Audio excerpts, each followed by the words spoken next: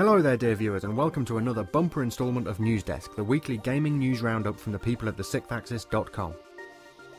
The top headline this week is the announcement of the Nintendo 2DS, something the company is calling a new member of the 3DS family. The 2DS, as you might expect, is a budget addition to the lineup that ditches the flagship 3D functionality, yet still plays all the DS and 3DS games already out and yet to be released. However, to cut costs, Nintendo has made the signifying two-screen layout from just one actual component, therefore having to ditch the pocketable clamshell design of the original DS and 3DS. Elsewhere, the controls have been moved slightly up and more in line with the top, non-touch screen, while the new design still includes the stereo camera setup on the rear, meaning users can still take 3D pictures if not view them. The company says that the new console is aimed at a younger audience, and specifically children younger than 7, that it warns against using the 3D mode on the 3DS. The 2DS will release alongside Pokemon X and Y on October 12th for just over £100. Alongside the 2DS announcement, Nintendo has also reduced the price of the Wii U by $50 in the United States. Don't go expecting to see many reductions in the UK though, as retailers have already been free to set their own prices for the console here since launch. Sony has used their indie showcase event at this week's Penny Arcade Expo in Seattle to announce another slate of upcoming downloadable titles for the PS3, PS4 and Vita. Zeboyd's retro-styled RPG Cosmic Star Heroine is now coming to PS4 and Vita as well as PC, as is Road Not Taken, which is a new puzzle roguelike game as described by developers Spry Fox, who are most well known for mobile game Triple Town.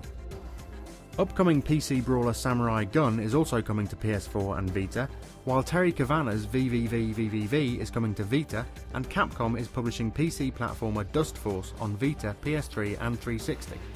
Also announced is PlayStation Move support in Octodad Dadliest Catch, making it the first announced PS4 game confirmed as Move compatible, while Double Fine is working on additional content for pre-installed PS4 camera game The Playroom. Also revealed is a new third-party production unit at Sony dedicated to bringing loved IPs to new places, starting with Iron Galaxy's Vita port of Borderlands 2. Speaking of Borderlands 2, a Game of the Year edition including the first season of downloadable content has been confirmed for PS3, 360 and PC, with a similar edition also on the way for Halo 4. Telltale's episodic adaptation of The Walking Dead is coming to Android console Ouya, throwback Free Roamer Retro City Rampage is coming to 3DS, and Crytek's free-to-play shooter Warface is on the way to Xbox 360, while Rovio has teased a new Angry Birds themed kart racer called Go. The gaming-focused Android tablet The Wikipad is confirmed to arrive in the UK for £250. Psyonix has reconfirmed development on the sequel to mental 2008 downloadable PS3 title Supersonic Acrobatic Rocket-Powered Battle Cars, which will arrive first on PC in free alpha form at some point in the future. And the first major post-release pack has been announced for Jewels of the Planeswalkers 2014, which is due to arrive on September 18th. In the news this week, Microsoft has introduced long-discussed changes to Xbox Live that switch the service from the previous Microsoft points-based system to one that uses local currency, with points already added to Xbox Live converting on the first attempted purchase, and the resulting balance valid for a year. In addition, the company has rebranded the Xbox Live Marketplace to bring it in line with their other stores for music and video. The service is now known as the Xbox Games Store in the UK, or just Xbox Games in the US. The new online RPG in the Final Fantasy series, Final Fantasy XIV A Realm Reborn, launched this Tuesday, and has been plagued with issues since. The game, of which this launch signifies a second attempt following a poorly received version originally available in September 2010, ran an early access event last weekend open to pre-order customers, but many were unable to log in or create their own characters. Tuesday's official opening experienced similar issues, as well as problems for those downloading the game from the European PlayStation Store, whose copies of the game would seemingly not authorise against Square Enix's servers. Following an apology from game director Naoki Yoshida, the company halted digital sales of the game on Wednesday in an attempt to ease server congestion. The issues follow similar but less severe problems that affected the launch of Guild Wars 2 back in August 2012. In other news, Nintendo has confirmed that it will finally be releasing the Wii U and 3DS versions of Scribblenauts Unlimited in Europe in December.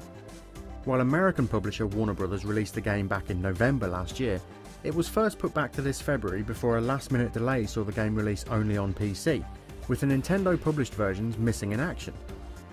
Bizarrely, the delay will mean Unlimited will launch in Europe after DC Comics-infused sequel Scribblenauts Unmasked does so in America. Unmasked is due in the States in September, but a European release has yet to be confirmed. UK retailer Game has confirmed that it is now completely out of the special Day 1 editions of the Xbox One, and is no longer guaranteeing new pre-orders for launch day delivery. Meanwhile, Microsoft has confirmed the contents of the Day 1 branded limited editions of Forza 5, Dead Rising 3 and Rise Son of Rome. Forza 5's edition will include 3 cars and Day 1 styled liveries, while Dead Rising 3 will come with costumes for the playable characters from the first 2 games, as well as the zombie slugger and paddle saw weapons, and Rise will come with a special sword for the online gladiator mode, as well as an exclusive multiplayer map. All the Day 1 branded games will be available to those who pre-order, as well as those who download from the Xbox Game Store in the first 2 weeks. Sony's worldwide studio head Shuhei Yoshida has described a Vita version of Gran Turismo 6 as unlikely, with the exec noting that there are no clear plans right now for Gran Turismo on the portable. Bethesda's Pete Hines has confirmed that the publisher is in talks with Microsoft to see if the company will allow players of The Elder Scrolls Online to skirt around the mandatory fee for Xbox Live, given that the game already requires an $8.99 a month subscription. But he notes that for now having to pay both those fees is just the way it works, but that the team will continue to push on the issue. Deep Silver have clarified comments made at Gamescom last week about plans to make the Metro franchise more accessible in the future. Writing on the series blog, the company noted that a new game would build on the series' trademark bleak post-apocalyptic pillars of atmosphere, immersion, challenge and depth, and instead try to appeal to a wider audience with better marketing and a launch on more platforms. Sony Online Entertainment have announced a streamlining of the company and layoffs at both their Austin and San Diego offices. In an internal email, SOE CEO John Smedley said that the process was horrible and sickening, but necessary in order to bring the company's outgoings in line with its revenue. While some were let go from the PlanetSide 2 team, Smedley noted that the team working on the just announced EverQuest Next are not affected. Developers of this year's Need for Speed Rivals, the new EA studio Ghost, have revealed that they are to be the new home of the series, and that while Criterion, who were last year reported to be the new home base for the franchise, are assisting on this year's title, the series will not be switching annually between the 2 studios, as has been the setup in the past. Microsoft has revealed a rewards program for the Forza Motorsport franchise that will allow players to earn points by playing series entries as far back as Forza 2, with accrued points redeemable for cars, credits and other content in Forza 4, 5 and Horizon, while Ubisoft has delayed the PlayStation Vita version of Rayman Legends at the last minute. The portable version will now release on September 13th in Europe and the UK. Sony has revealed that no new content will be added to Virtual World Service PlayStation Home in Japan from this September, with other Asian territories following in March 2014.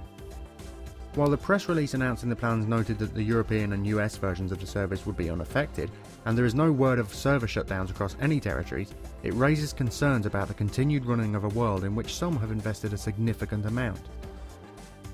Finally, a couple of bits of PS4 news. A bundle including the console, 2 controllers, the camera and a copy of Killzone Shadowfall has surfaced on Amazon France, with a €499 price point. While Sony has not yet confirmed the bundle for the UK, the price puts it level with the Xbox One, which comes with the next-gen Kinect, 1 controller and a copy of FIFA 14 for those who pre-order.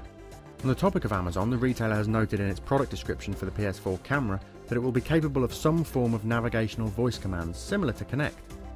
Meanwhile, Microsoft have confirmed that such commands will only be operable in 5 countries at Xbox One launch: the UK, US, Canada, France and Germany.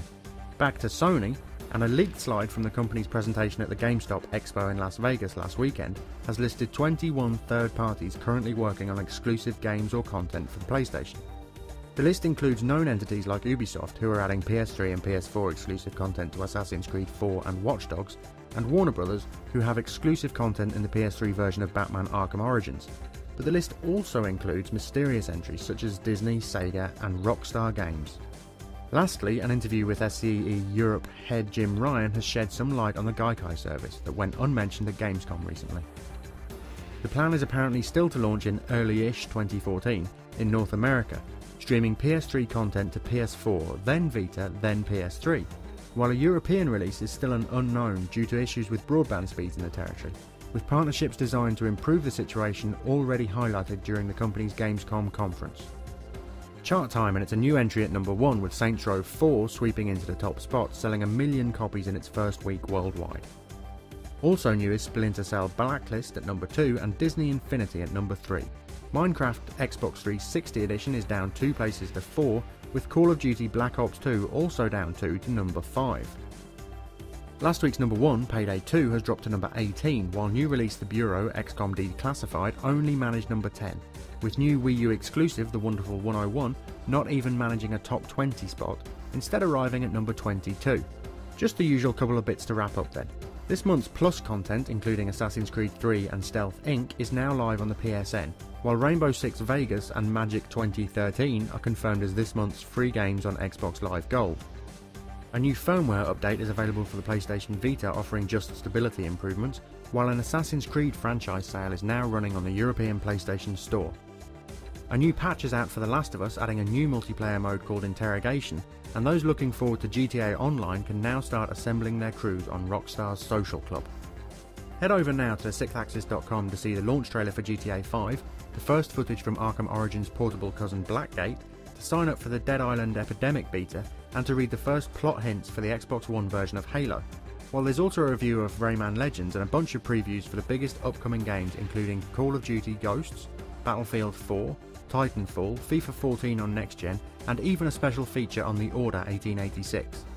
Get following us on Facebook and Twitter for all the latest headlines direct to you, and we'll be back next week with more Newsdesk. Thanks for watching.